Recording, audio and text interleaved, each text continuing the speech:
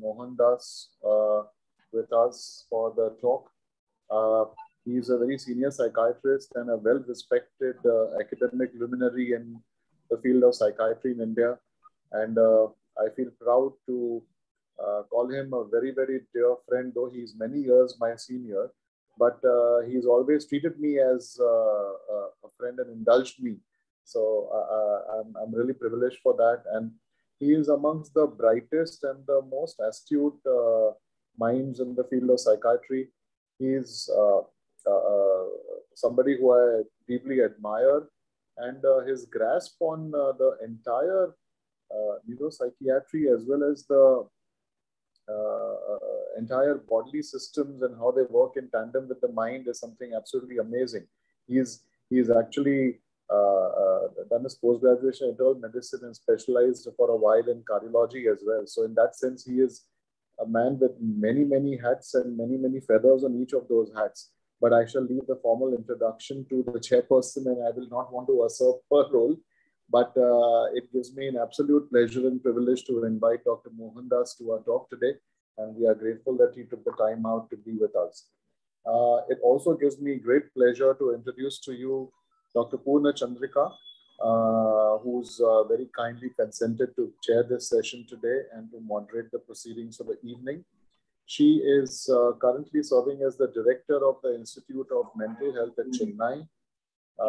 She has a diploma in child health, and apart from her MD in psychiatry, she is an associate. She has been an associate professor and now a director in the Institute of Mental Health at Chennai for a while now. She is an undergraduate and postgraduate teacher for 10 years. She's conducted several symposia, journal clubs. She's been a guest lecturer for many undergraduate and postgraduate training programs. And she's also a speaker at the Bar Council of Tamil Nadu and Puducherry. She's a speaker at the Chettinad Hospital and Research Institute. She has been a speaker at various forums. She's been a panelist on various academic events. She's given guest lectures in various conferences across the whole country. In fact, our association was triggered by one of those events where we both were co-panelists and co-chairpersons. So it was an opportunity for me to engage with her and interact with her. And it was something which convinced me that we need to bring her along on board for all our academic activities, especially this one. So thank you very much, Dr. Chandrika, and I'm grateful to you for having taken the time out and been with us today. And I pass on the proceedings of the evening to you to take the session forward. Over to you, Dr. Chandrika. Yes, sir. Thank you for those kind words, sir. And good evening to one and all. It's an honor to be a chair for sir, such a wonderful speaker. I have met him in many conferences, and the topic for today also will be very much useful for the postgraduates who are going to appear for the exam, who are joined new in the first year, the second year, and the PGs who are facing the exam, sir. And a few words about you, sir, before we go on to the topic. It's an honor for me, sir, to be a chair for you. So, sir's current position is a consultant psychiatrist, Sun Medical and Research Center, Trichur, Kerala. And he is a director and professor, International Institute of Organizational Psychological Medicine. He is also the Indian Chair, Training and Skills, International Chair in Bioethics, and also a member of the WPA Ethics Committee, Pharmacopsychiatry section. And his previous positions is WPA Zonal Representative, Chair in WCA section on Psychiatry. He is also the President, Indian Psychiatric Society, Indian Association of Private Psychiatry, and he is also an editor, Indian Journal of Psychological Medicine, Psychiatry Management, and is also the chair, South Asian Forum International. And as far as presentation and awards goes, I think this won't be enough. He has done more than 1,500 presentations, more than 100 publications, and more than 40 awards, including 5 international awards, and he has edited 5 books.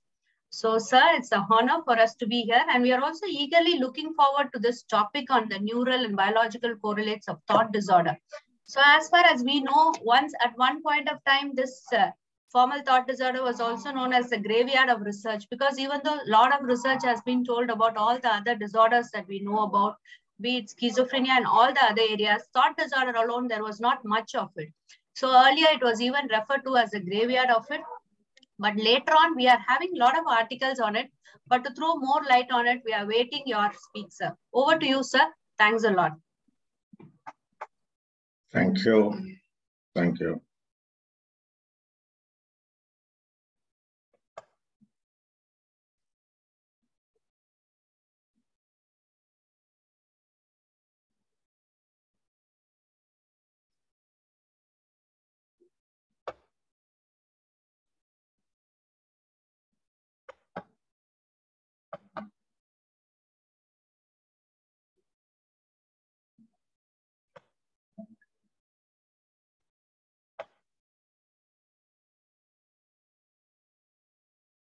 Can you see the slides? Yes, sir. We can see the slides, sir. I will, thank you very much, Chairperson Purnachandrika and my dear friend Rashmin Cholra and all others who are attending. Purnachandrika has told that she has met me in many conferences because I am old. Now 41 years after MD, or 42 years now, so naturally you'll be seeing in me. You are all professors, so I am a wandering bird, which I mentioned her. I go from one place to another place. My hobby is to give talks, whether it is in India or abroad or anywhere. Rashmin, I'm extremely sorry for Rashmin because she wanted me to speak earlier, but today's tight commitments, I had to go somewhere, had to see 30 patients there, came back here, again 15 patients, and almost, I don't know how did I finish faster. And anyway, 6 o'clock, I am on time. I will not talk total neurobiology of thought disorder because that will take so much time. I will talk about some of the neural correlates which of thought disorders, which I have put it quote unquote. Is there anything called thought disorder? That is my question. Because people, when I was a postgraduate, people talk about thought disorder, and even the examination also, they will talk about it. So I thought that is there an order in thought disorder? There is no order in thought disorder. That is the biggest problem. So that is why it's a graveyard for researchers. So today's presentation will be, scope of the presentation will be definitional dilemma. We use many terms. Some of the historical snippets. I am very fond of history. So I will not go into details, but I will put some of the snippets. I put clinical questions as question because many of the questions that you ask our clients, do they make any sense by itself? I doubt it. Whether we can shell out any sense out of the nonsense about from the psychiatrist, not the caregivers. So some of the questions, if we take from the Google or many of the medical school, many of them are overlapping. The reason why I told is in 82 or so, when I was abroad, I searched 17 textbooks and I was comparing the mental status examination. And some of the things that I have understood it, those people who write, they do not have a perfect mental state to identify what are they talking about it. So that will confuse. I will not name people. I will not, there's not the time to discuss on it. Then basic neuroscience relevant to thought process, some of the areas people should know. Then what are the current neuroanatomical correlates with regard to some of the thought disorders, and the conclusion. What are the different definitional dilemma? what is speech and thought? This is the first thing. Speech refers to a mechanical act of uttering words using the neuromuscular apparatus responsible for phonation and articulation. But thought refers to goal-directed flow of ideas, associations or symbols. I'm talking about Friedman Kaplan, good old definition. The ability to express ideas cogently and coherently. The act of thinking about or considering something, an idea or opinion, or a set of ideas about a particular subject. Very catchy word like thought. So when we talk about the neural correlates, can we correlate anywhere? Because it covers everything. For example, you have to express the ideas. How? Cogently and coherently. And you have to have the act of thinking, or you have to consider an idea or opinion.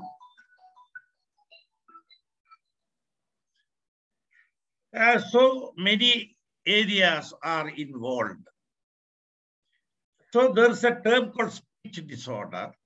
It is an umbrella term for any one of the following: articulation disorder, phonological disorder, apraxia of the speech, the prosody. Some of the PG students, I have heard some of the examiners ask about prosody. I think it is nonsense from the examiner when we talk about the speech thought disorder. Rhythm, stress, intonation of the speech fluency and the voice disorder. This comes under speech disorder. Now the question is whether language is necessary in thought process. Answer is yes, and answer is no. Because I will explain that. Thought, it's a complex and multifaceted activity. It's often revealed through a symbolic system of language, absolutely correct.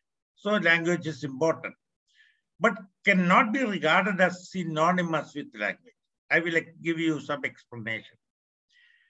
Language is a principal method of human communication, consisting of words used in a structured and conventional way, conveyed by speech, writing, or gesture. Suppose somebody asks you, how are you? You need not answer, I am okay. I can show with my facial expression. Have you passed your exam? You need not say I failed or something. You can show thumbs up or like this, gesture. Now, visual task demonstrating sophisticated problem solving can be completely spared in markedly aphasic patients. So language and there is a disconnect. Thinking may be grossly disturbed in schizophrenic patients, obviously with a thought disorder, who have intact language. So language is necessary, but it is sufficient, but it is not that absolute. You can have. So there is something called a new term, thought language communication disorder. So is it a thought language communication disorder? Yes, but it can only measure the severity of the formal thought disorder. Now, there's a problem of formal thought disorder also. Many people, even under Rashmin, you would have been taught them through fish psychopathology or even my friend's book on symptoms in mind, okay? But what is formal? That is formation of the thought disorder. That's a product is manufactured, manufacturing defect. What is the form is different from formal. Anyway, I will not go into details that up to the postgraduate teachers to explain. We will go to some of the historical concepts. Initially in 1835, James Collis Pritchard mentioned a word called incoherence, flaws in the connection between thoughts in his treatise on insanity and other disorders affecting the mind. In 1852, Joseph Goisline, I will not go into the history of Goisline because then I have to talk about so many history about his neurological understanding, etc. I will not go into details. Incoherence, these ideas, distinction between thought, including FTD is not frontal top dementia, it is formal thought disorder and speech disorders. He tried to distinguish between speech disorders and thought disorders. William Griesinger in 1867 distinguished for the first time the formal deviation from false content. Ewald Hecker in 1871, peculiar departure from normal logical sentence structure with frequent changes in the direction that may or may not lose the train of thought. Later, you would have heard from fish psychopathology what is tangentiality, what is circumstantiality. Circumstantiality reaches the goal, tangentiality will not reach the goal. But Julius Seglas, this gentleman's description I like so much in 1892. Speech could be divided into dyslogies, thought disorders, distorted logics, dysphases, language disorders, or dysallese, speech disorders. So the thought disorders, that's called dyslogies, 4 types. The tempo, it can be increased or decreased rate of thought. 4, changes in the plaintiveness of thought or even verbigeration. Syntax, referring to the self in the third person or disintegration of sentence construction. Then the content, including the fixation of certain themes, stereotypes. But unfortunately, he has put in stereotypes and neologism in the content. Neologism, neo means a new construct of the thing. That should be a formal thought disorder, theoretically. The content you can describe it, this is what the client has taught. But the origin is the formation because that is a new coinage of word which is there only in the client's dictionary, which is not seen anywhere. So it is a synthesis of a new word, that's a formation. Stereotypy, people talk about stereotypy of action, stereotypy of talk. People try to differentiate, how to differentiate with the perseveration and stereotypy of talk. And that means, what is your name? Mohandas, Mohandas, Mohandas. What is your father's name? Shankar Warrior, Shankar Warrior. That is stereotyping. But in a perseveration, they cannot shift from the set. What is your name? Mohandas, Mohandas, Mohandas. What is your father's name? Mohandas, Mohandas, Mohandas. Where are you from? Mohandas, Mohandas, Mohandas. That is perseveration. You cannot shift the focus. Your postgraduate teachers will describe you. I am not taking a mental status examination or even lecture. There's a term called, Emil Kaplan used the term called acataphasia. That is one of the linguistic expression disorders frequently in dementia precox. Dementia precoci, then dementia precox was by Emil Kaplan. Then Eugen Bleuler. In 1911, everybody teacher says that loosening of association. He told about loosening of. Did he really coin the term? He coined the term. But what was the letter? The letter he has quoted, it was not loosening of association. Critically, if you analyze it, later I will give you the explanation. Carl Schrader, if somebody talks about fish psychopathology, They will say Carl Schneider, not the Kurt Schneider, that is Schneiderian rank symptom. This is Carl Schneider, derailment, fusion, suspension, and reveling. Very sad story of Carl Schneider. He committed suicide. You can go through the history, why he committed suicide, because of the trials, etc., that you know it, how, I mean, I will not go into detail, time will go. Kurt Goldstein in 1944, used the term called concrete thinking or abstraction deficit.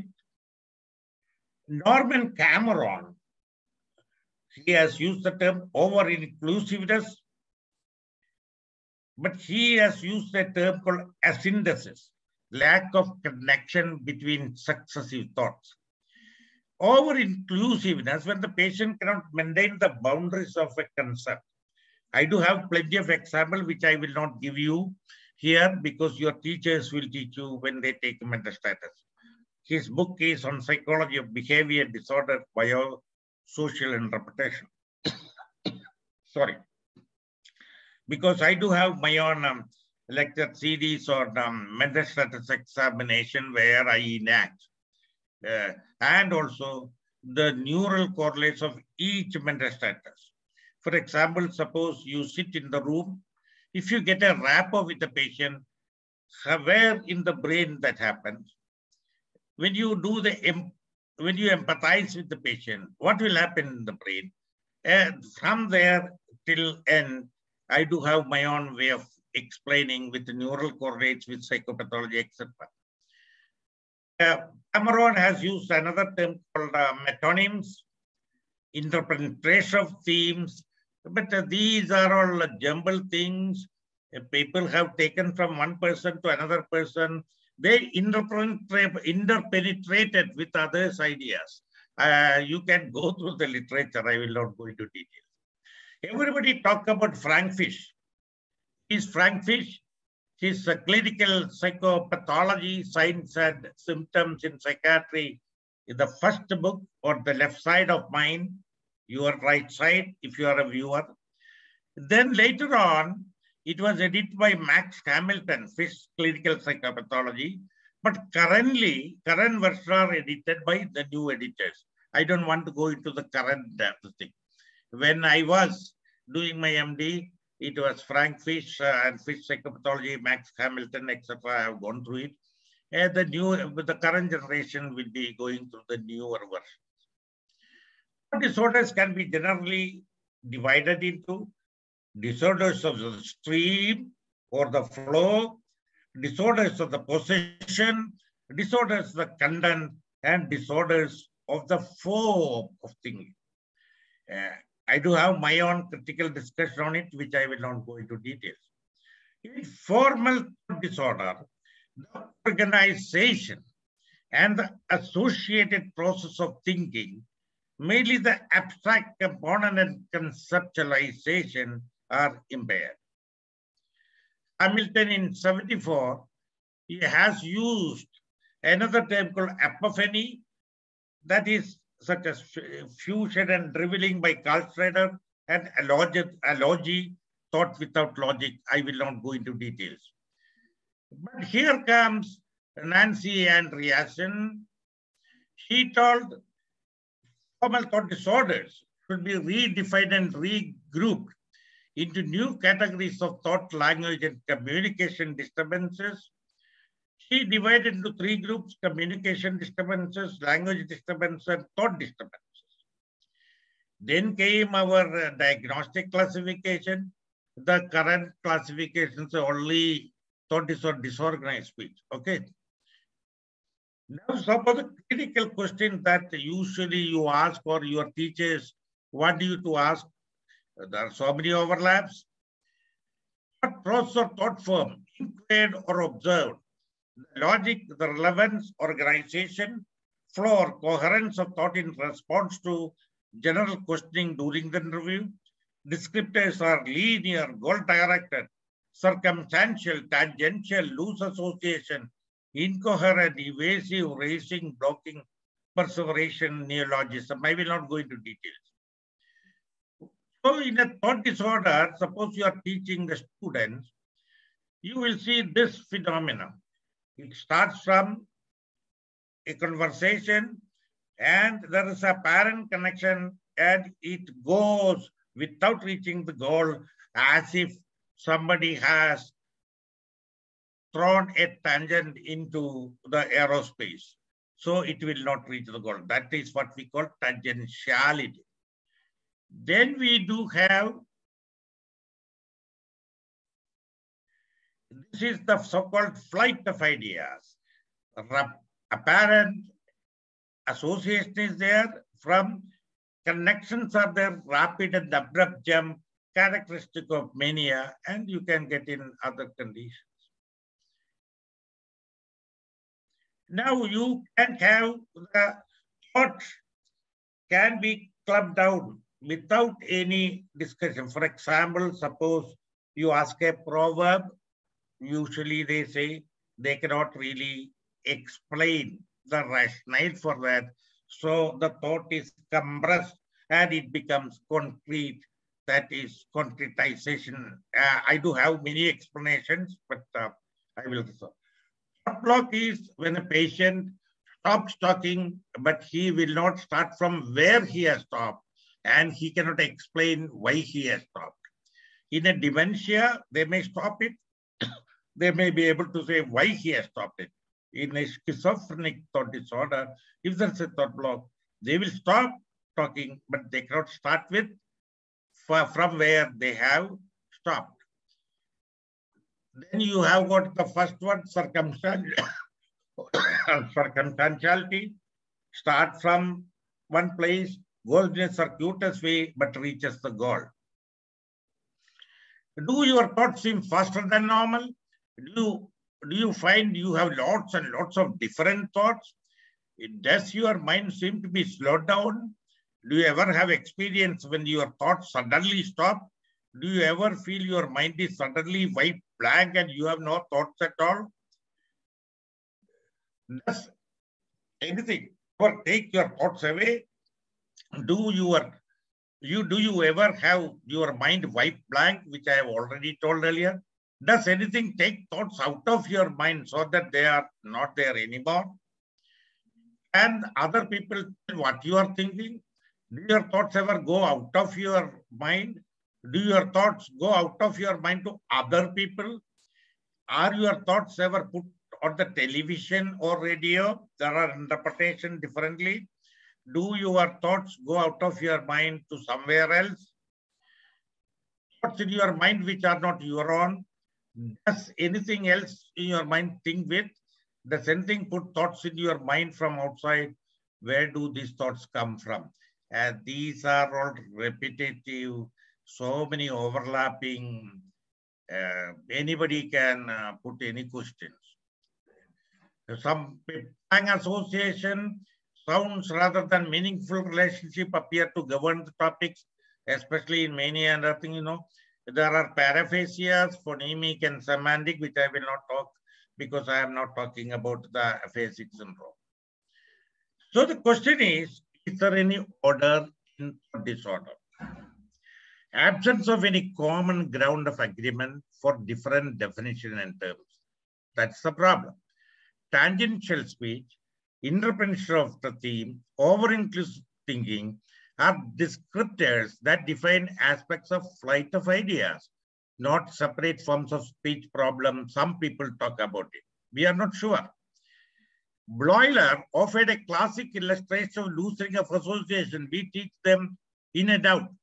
Quoting a letter, I do have that letter also, but it best illustrated flight of ideas, not loosening of association. But still we teach loosening of association. What is loosening of association? If you have got three thoughts in your mind. One, Reshmin now wanted to attend this conference. Reshmin want to go with his wife for shopping. Reshmin's child had an exam. He has to teach something. These three thoughts come. So in a loosening, Reshmin will say, yeah, there is a conference. but I don't know what will happen to my wife. But the child has to study a lot. Like that, they're completely disconnected and you cannot really put it. That means three thought process, put it to the same. When there is this type of connection, it is almost like a chain, cycle chain. The nodes are all broken, so it becomes loose, and in between there are gaps, and that's called loosening of association. In order to tighten it, you try to tighten it, that results in concretization. Anyway, Cameron descriptions and formulation of interpretation of themes and our inclusion suggest he was observing patient with flight of ideas. You can go through the descriptive psychopathology book by Alan and Nudhan Atravedya. I met her and I discussed some years back. Now, do we have any specific scales for thought disorders? In the medical colleges, they will say, yes, SANS, SAPS, PANS, etc. That's okay, general scales.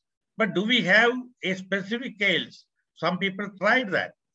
Thought and language disorder scale called, it scales 30 items, objective from subjective thought disorders, and provides operational definition. That's not a bad scale. Thought language communication disorder TLC scale, 18 symptoms are there, but not all FTD symptoms. Thought and language index, it is basically a psychodynamic concept. Thought disorder index, especially psychodynamic thought content, takes so much time. This is the thought disorder questionnaire, some of the samples, but TDQ has got 60 items, self-report questionnaire, 6 scales, each with 10 items.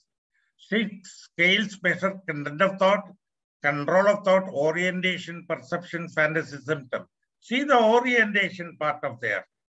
No need there at that time. This is thought, language, and communication. The score list 18-1.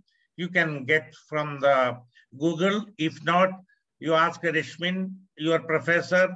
I will send him the slides or the articles. What about children? There's a kiddie formal thought disorder rating scale. Good old one, 1889. Illogical thinking, incoherence, loose association, poverty of content of speech, etc. You can go through the literature, Journal of American Academy of Child Psychiatry. Now we come to the topic per se. Basic neuroscience relevant to thought process. You have to know 3 networks. Because we talk about schizophrenia, it is a triple network dysfunction, if not multiple network dysfunction. Which are the 3 networks? One is your normal central executive network from the dorsolateral prefrontal cortex and the posterior parietal cortex. That's the normal one. You have got a mind-wandering network or a default mode network, that is ventromedial prefrontal cortex and posterior cingulate posterior cingulate cortex. But in between, you have got a balancing act. That's called salience network from the anterior insula to the anterior cingulate. In schizophrenia, there is a switch from central executive A to the default mode network. That is why your primary process thinking will take cover or make a coup of your secondary process thinking. Or the other way around. Suppose the balancing network is your ego, central executive, if it is a id, default mode network thinking, if it is a superego, what the ego says that you delay the gratification needs of the id impulse. So the superego says fantasizing or doing, even in dreams, it is not a crime. let it go. So ego is the balance or it is the moderator or a mediator. Salience network is the mediator. So we come to the three network, default mode network. You can see the cartoon, the blue colored, the thing medial prefrontal cortex. The yellow colored is the posterior cingulate. And here is the red one is the retrosplenial area of anterior cingulate. This is the anterior to mid cingulate. But here, what is important, default mode network is medial prefrontal cortex and the yellow region, that's the posterior cingulate and cuneus, precuneus. In parietal lobe, there are superior parietal lobe, there are two regions called precuneus and cuneus. If you want to have a review on the precuneus, the Brain Journal has written a beautiful review written, I think, by my person who knows me very well, Trimble. Now, inferior parietal lobe may be involved, lateral temporal lobe and hippocampal formation, but mainly medial prefrontal cortex and posterior cingulate. Okay? Now, salience. For the PGs, you have to remember only insula, it's anterior insula. Insula has got anterior insula, posterior insula, even mid insula. You have to think of anterior insula. So what about posterior insula, Mohandas sir? If you have got multiple somatic symptoms, somatization, that will incite the posterior cingulate area, posterior insula. The posterior insula, then mid insula, then anterior insula, then you get the somat. That is why you get a somatization, depression, axis of Lipovsky. I will not go into details. I will drift from the main topic. So anterior insula and anterior cingulate. So whenever you think of cingulate cortex, anterior cingulate and para region, usually it is affected. Posterior cingulate, you have to be a little bit careful, it is cognitive. I will not, there are many versions, the connectivity, we will not go into details. What is the central executive? Dorsolateral prefrontal cortex and the prefrontal operculum, and to some extent, some part of the orbitofrontal cortex and medial frontal cortex.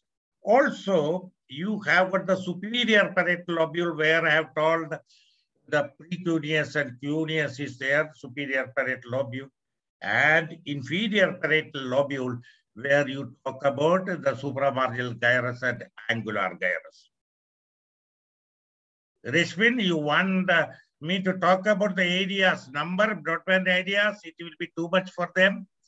Rishmin, I will not talk about the broadband area also. If somebody wants it, I can talk. Okay. No, whatever you think is best. But students should not get confused, you know. So central executive is, at least they have to remember, it is dorsal prefrontal cortex to the parietal cortex, especially superior parietal and inferior parietal. Now, what are the evidences? Neural correlate. Your storage and access of lexical information, whatever is there, information, it goes to the middle temporal gyrus. Temporal lobe has got superior temporal gyrus, middle temporal gyrus, inferior temporal gyrus. So it goes to your storage and access of lexical information is middle temporal gyrus. It goes to the anterior temporal cortex where the combination of lexical representation and integration of the context, both are elaborated upon in anterior temporal cortex. Then your posterior inferior frontal gyrus, there the combination of and the selection of controlled retrieval of lexical representation. Inferior frontal cortex gyrus has got so many other things. People might ask, what is there in inferior frontal gyrus? Mirror neurons. Okay, infrafrontal gyrus. You know about the Broca's area, etc., peribrocal area. Anyway, now lastly, AG, angular gyrus, that is combination of lexical representation of integration with the content. Now I will give an example for you. Suppose I am seeing Rishmin now. I see his photo. How do I see that? It goes to the occipital cortex, by occipital area, especially the visual area, the secondary visual cortex. It goes to the multimodal area, that is the supramarginal gyrus and angular gyrus. Then it goes to the orbitofrontal gyrus to add emotion. Then it goes to dorsolateral prefrontal cortex, and I had to decide whether it is Rishmin or not. With the same Rishmin, I have seen it. So it is channeled back into the memory side, dorsolateral prefrontal cortex, such connectivity is hippocampus, right? So you see Rishmin. So it is primary, your sensory area, heteromodal cortex, prefrontal, especially orbitofrontal or medial orbitofrontal cortex, also to some extent to the lateral orbitofrontal cortex, then the dorsolateral prefrontal cortex. I mean, simple. That is how you decide it. So we talk about some of the disorder problem. Some areas which are important is inferior frontal gyrus. Also, some of the somatic precentral gyrus is there. Precentral gyrus, I think the students know it, as it is not an interactive session. If it is not a virtual platform, I would have demonstrated how you do it. Areas also. Now, postcentral gyrus, supramarginal gyrus, also the angular gyrus. But most important, you have to know the superior temporal gyrus. So here afterwards, you have to remember superior temporal gyrus, middle temporal gyrus, inferior frontal gyrus. At least these three things that you have to know. Also, supramarginal and angular gyrus. 5. What are they? Superior temporal, middle temporal, inferior frontal gyrus, and supramarginal and angular gyrus. That is inferior parietal lobule. You can put it 4 or 5. Okay, simple. Now we come to behavioral domains of speech and auditory processing. Left superior temporal gyrus. Where is the superior temporal gyrus? You can see here the blue. This is the posterior superior temporal gyrus. You can see here. So I have told you superior temporal gyrus, middle temporal gyrus, and inferior one. Here is a superior, left superior temporal gyrus, behavior domains of speech and auditory process.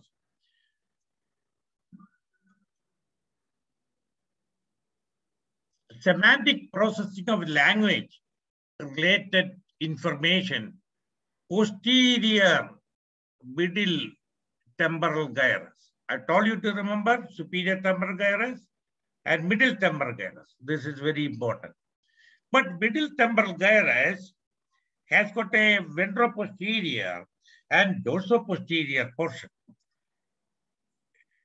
Don't go to the microstructures, at least middle temporal gyrus is enough. Then I told you to remember the dorsally located cluster of middle temporal gyrus, social cognition theory of mind, which we talk in schizophrenia. So I've told you some areas that you have to remember. For thought disorders, there's an altered function in inferior frontal gyrus, middle temporal gyrus, posterior cingulate cortex is a part of default monitor. And what is CN? what is CN? Coordinate nucleus, because thalamus also has got some connection to the filter, to the coordinate nucleus, and also anterior cingulate.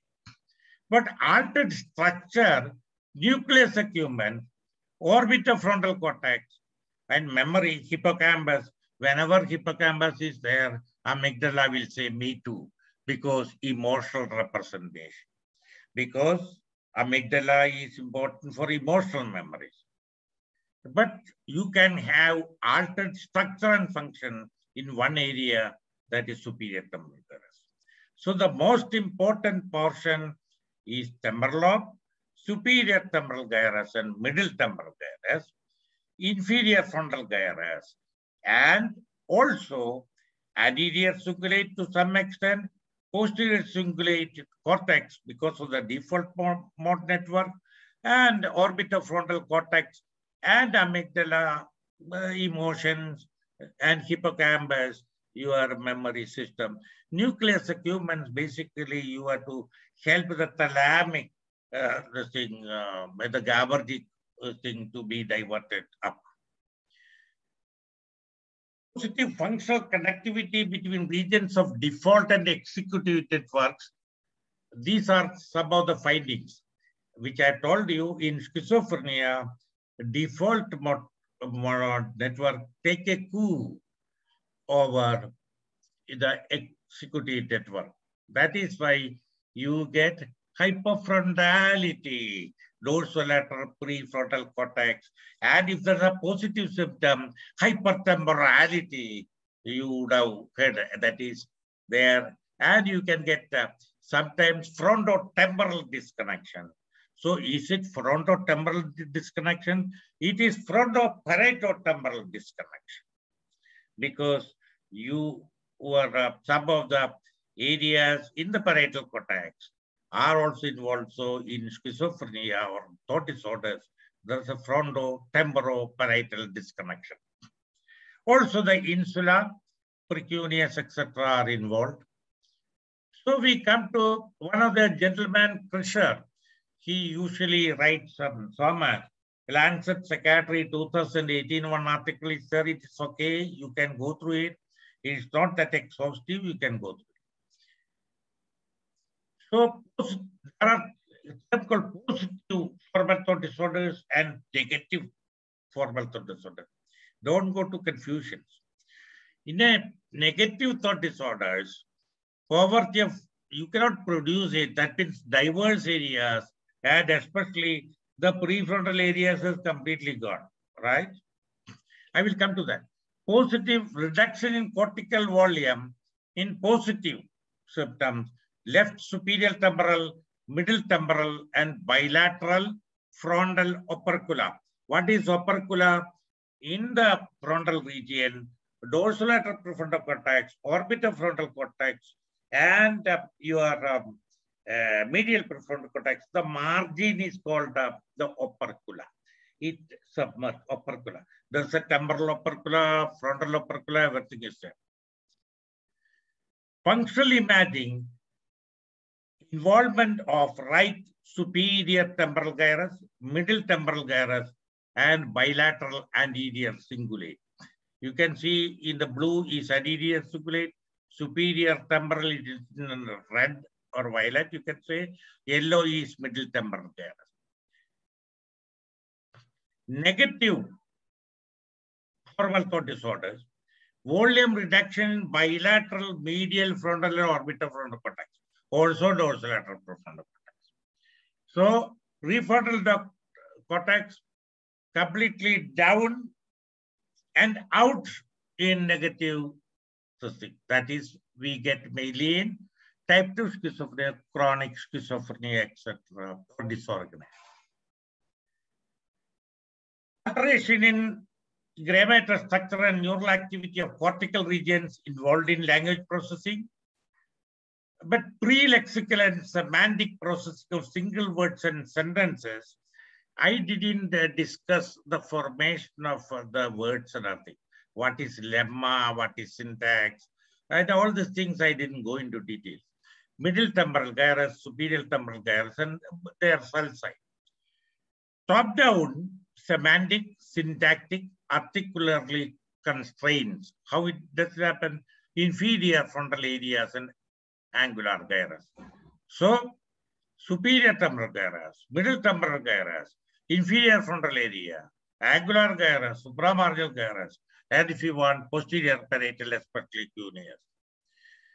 Structural studies, bilateral gray matter deficit in the language network, in particular, encompassing the bilateral inferior frontal gyrus, left frontal operculum, which I didn't put it, it is covering the margin, bilateral superior temporal gyrus, and left superior temporal sulcus, that is nearby, and also left angular gyrus. And this one is supramarginal gyrus, inferior parietal lobule or component. Resting state functional MRI studies has suggested hyperactivity in bilateral language network, superior, inferior, frontal, and you know it, frontal area. And also the superior temporal gyrus, middle temporal gyrus, and the inferior parietal lobule. What is that? Angular and supramarginal gyrus. Recently in 2021, I don't know whether it is published now, it is only numbered. There's a seed connectome-based predictive modeling study, fMRI, arresting fMRI data, 276 subjects, 7 multi-centered, multiple, especially employed machine learning to investigate the neurobiological correlates of formal thought disorders along positive and negative symptom dimension in schizophrenia. Positive formal thought disorder, a network associated with higher order cognitive function, suggesting it's a dis-executive contribution to formal thought disorder in schizophrenia. What is dis-executive? Dorsolateral prefrontal cortex and a little bit of orbitofrontal cortex. Even they have found the fusiform gyrus just below the hippocampal gyrus is hyperactivated during the formal thought disorder. This is picture presentation of the fusiform gyrus. Also, positive formal thought disorder, right medial superior frontal gyrus. You can see from the cartoon here, which is rotating, increase resting state functional connectivity to the superior temporal gyrus seed. We call it seed in connectomics. You have got the node, you have got the anyway, a hub, etc. I will not go into connectomics, which I had to present in Bangalore for 2 hours, only on connectomics. I will not confuse the PGs, they need not read it. Okay? PGs should pass without connectomics. They have to know at least there is something called connectomics.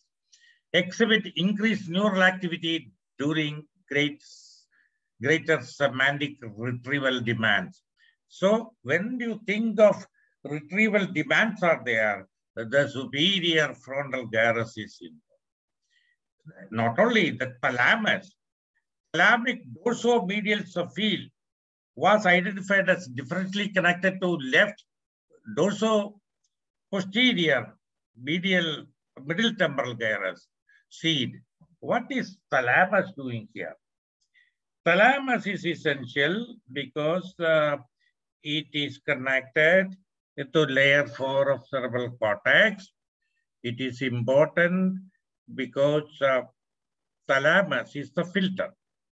For example, suppose you have got multiple thoughts coming, you restrict many thoughts and you take whatever is needed. In so-called schizophrenia, people say the pore size of the schizophrenic brain is bigger, so it cannot filter out. So many thoughts really come and jam, and your thoughts will go this way, that way, middle way, etc. So thalamus is the real filter. And the thalamus is also involved in working memory. You would have talked about a working memory. What is a working memory dysfunction? In schizophrenia, there are different working memory models. There are working memory. There are 5 domains of that. I will not go into all the details. So there is a dysfunctional fronto-temporothalamic networks. Compared to healthy controls, what about the high risk patient? So that is high risk, ultra high risk, etc. When the Australian people talk it ultra high risk. Short bilateral because they have got that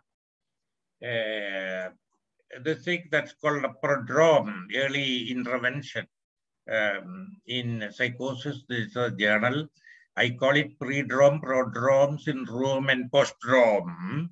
My classification is predrome, prodrome, syndrome, and postdrome. And I do have correlation, all those things.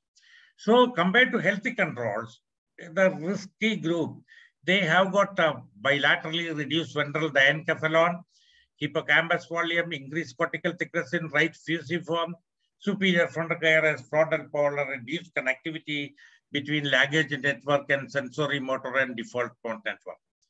Common sense, man.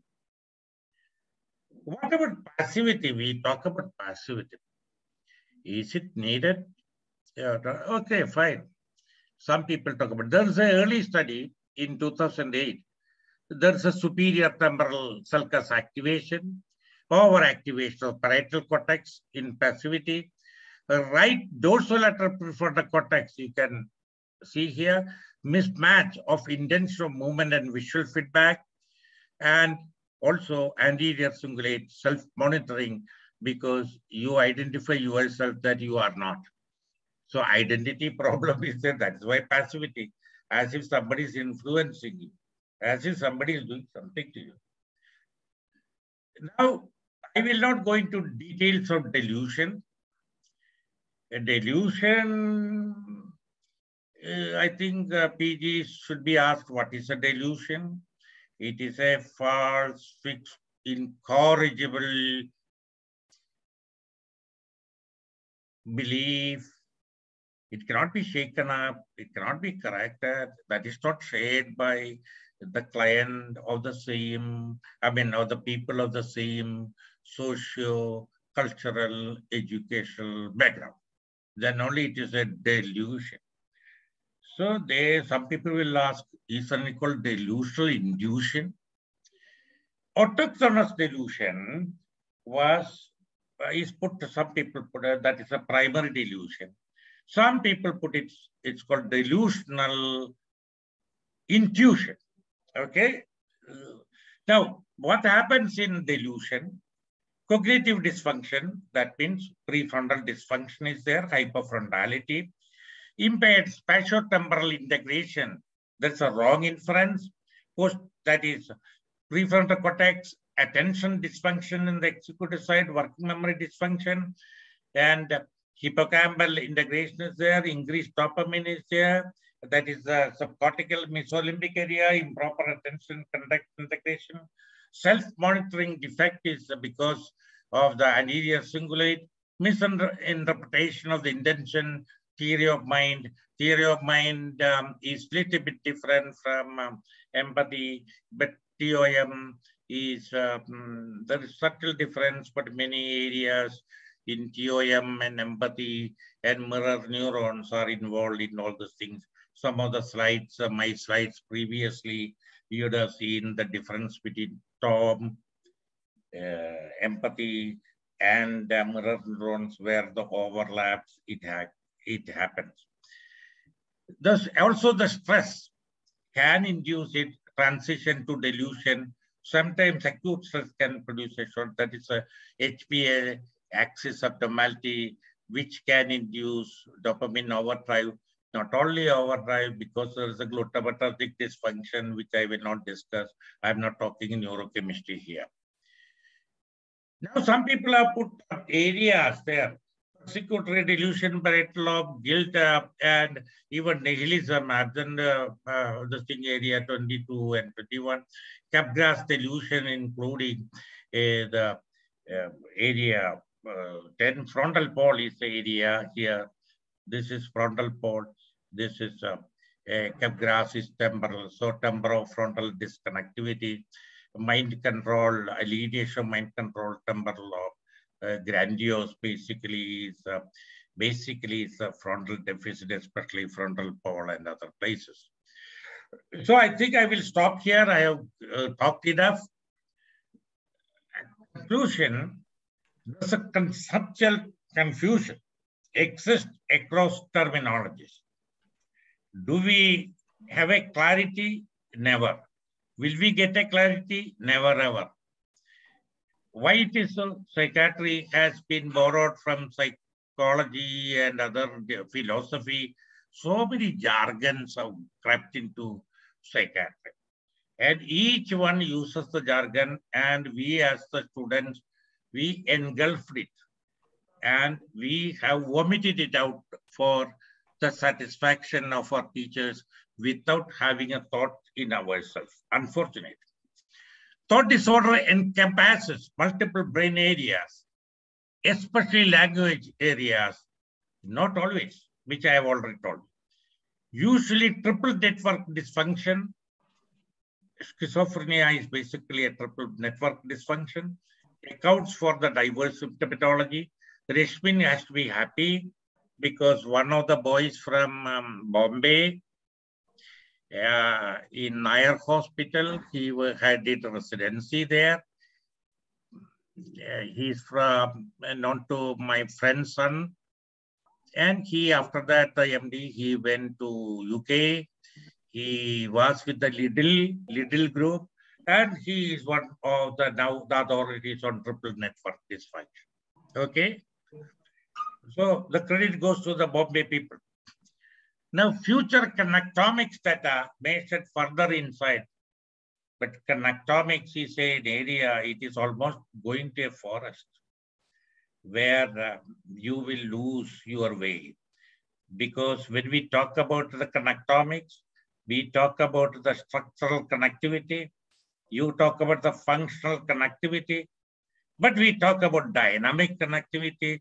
For example, suppose you do the restrictive functional state thing, suddenly the client laughs or for reason, specific reason, or cough or do some gestures, not because of the illness. It can be a dynamic connectivity, the pattern changes, and very difficult to do the networking there. I think I have to say thank you very much. Thank you, Chair, Purna Chandrika and Rishmin will enlighten you all. I am a practitioner. Whatever little I know, I have shared. Thank you very much. So thanks a lot, sir. Sir, the listeners can type in your questions. And thanks a lot for the wonderful insights, sir. The way you told you have read over 70 textbooks and have your own definitions and your journey from the 1861 to the present fish textbook, the cover, which I saw only today, the older textbook of fish, and the Krishna article of Lancet 2018, where it talks about the FTD of phenomenology to neurobiology, sir. That's correct. That article also talks about this.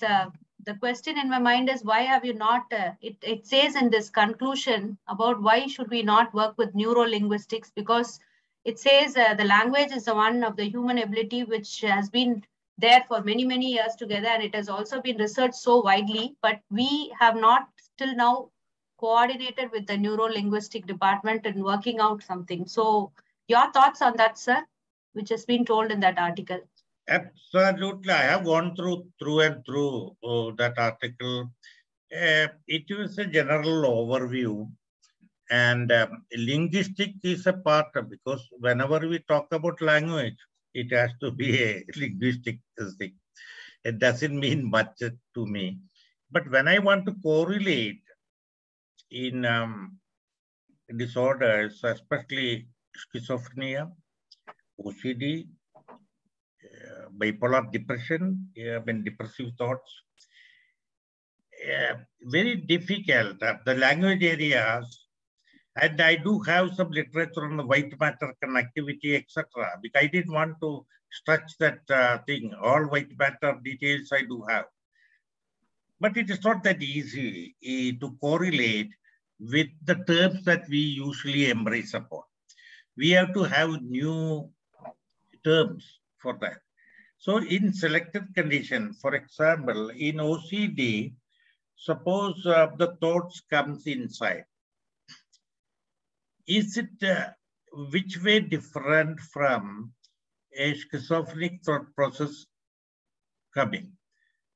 I mean, because OCD is right lateralized, schizophrenia is left lateralized. Okay, so it's not that easy as such, the content to explain, but we can, to some extent, summarize. For example, neuroimaging studies, where you get depressive ideation, suicidal ideation, we can have some ideas, content we can do. But the structure you have to go to, as you have rightly told, neurolinguistics. If you talk about neurolinguistics, then why do you want to have thought disorder? Why don't you have a speech disorder, talk disorder? Talk disorder, everybody has got it. Because everybody lose talks also. Speech disorder and the thought disorder should be combined into another category. Then we can have even connective models, areas and connect. For example, if you talk about dyslexia, we do have definite correlates. Dyslexia, we do have correlates.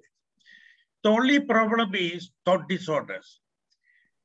The thought disorders, because our psychiatrist thought was deranged at that time when they conceptualized thought. So we have to redefine it. Then we will get answers. If you put what you call a project wherein you are not sure about what you are talking about it, how can you get the results out? So any neurolinguistic, everything is wonderful. But what are you searching for? You have to know. Okay. First, and is our classification, the terms, are they fine? I disagree. For example, you have got a symptomatic diagnostic classification in your DSM-5 or ICD-10 or 11 or whatnot. It is the top to bottom model. You are analyzing the symptoms and you are correlating with this. But instead, if it is a bottom-up model, we will know how does it happen, right? But then we have to have a different model of classification of psychiatric disorders. What about the genetic models classification? What about the neural connectivity classificatory model? Whether we can marry that one with your symptomatology model, that is how we have to say. We don't say that phenomenology is bad, it is good. But how can we connect it? For example, neurochemistry, this one is up, the other one is down. Neuroimaging, where's the specificity? Where's the specificity? If you don't see this, that is not the disease. You cannot say that. So I call them fashionable images. In neurochemistry, every neurotransmitter is involved. Me too. That is called Me Too phenomena. But we know that psychosis, dopamine, but it is a presynaptic dopamine is important rather than.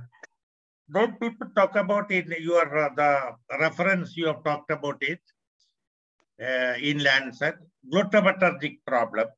They have tried to synthesize the genetics, epigenetics, and synthesize to the glutamate mischiefs. But glutamate is another a neurotransmitter with so much complexities. I think 2 or 3 places I have talked about the confusion about glutamatergic. Whether schizophrenia is a glutamatergic state or hyper glutamatergic state. It is both. It is a hypo-NMDA receptor type, but hyper non-NMDA state. Okay, like that we can put it. Okay, thank you. Thank you, sir. Any questions from the postgraduates here? I don't see any. Rashmin, sir, I don't see any questions in the chat box. You would like to add anything? No, I think we are good.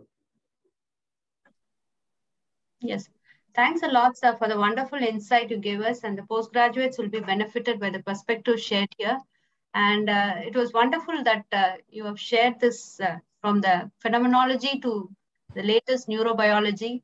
And I think you have given, a part 2 has to be given by you, sir, not me too, that you too has to give us a part 2 later in the same formal thought disorder or TLC, bar TLC, or still we have not got any order till now. Maybe we'll find a definition in the next part of the series. Dr. Rashmin has to look into it and arrange for one. And definitely our postgraduates will be very much benefited by it. Thanks a lot for giving me this opportunity to chair, sir. Thanks a lot, sir. Thank you. Thank you. Thank you. Thank you. Thank you. Thank you.